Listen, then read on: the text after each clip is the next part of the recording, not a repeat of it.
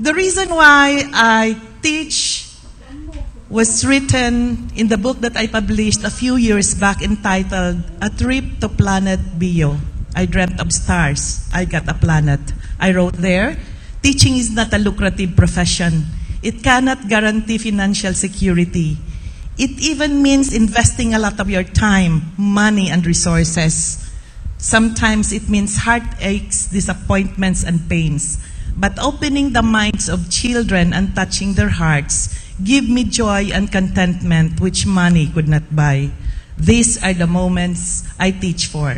And these are the moments I live for.